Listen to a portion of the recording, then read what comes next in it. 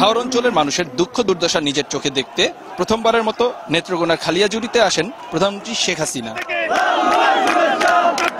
স্থানীয় কলেজ মাঠে বন্যায় ক্ষতিগ্রস্ত হাওরবাসীদের মাঝে নিজ হাতে ত্রাণ তুলে দেন বঙ্গবন্ধু কন্যা। এর আগে বক্তব্যে প্রধানমন্ত্রী বলেন, শুধু প্রাকৃতিক দুর্যোগই নয়, দেশের মানুষের যে কোনো সমস্যার পাশে আছে তার সরকার।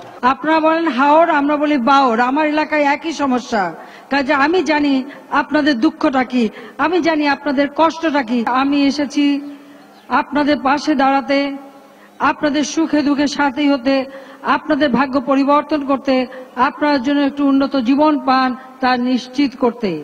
এর বাইরে আমার চাওয়া পাওয়ার আর কিছু নাই। হাওর অঞ্চলের মানুষদের স্বাবলম্বী করতে সব ব্যবস্থা গ্রহণে সংশ্লিষ্টদের তাগিদ দেন প্রধানমন্ত্রী। কৃষি ঋণ যারা নিয়েছেন তা আদায় বন্ধ থাকবে যতক্ষণ পর্যন্ত না পরবর্তী ফসল না ওঠে, এবং কৃষি ঋণের যে সুদ, সেই সুদের টাকাটা আমরা সম্পূর্ণ মাফ করে দিয়েছি।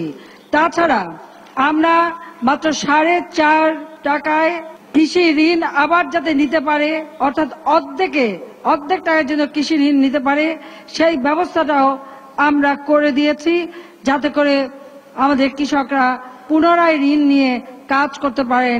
ভিন্ন ধরনের ফসল উৎপাদন করা, যা অর্থকরী ফসল, যার মাধ্যমে আপনারা অর্থ উপার্জন করতে পারেন, সেই ব্যবস্থাটা আমাদের নিতে হবে।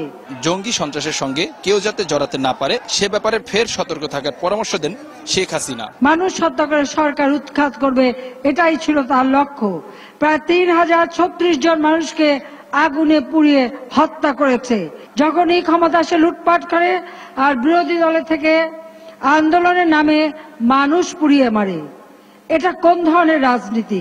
সরকারের উন্নয়ন যাত্রায় সবার সহযোগিতা চান প্রধানমন্ত্রী শেখ হাসিনা।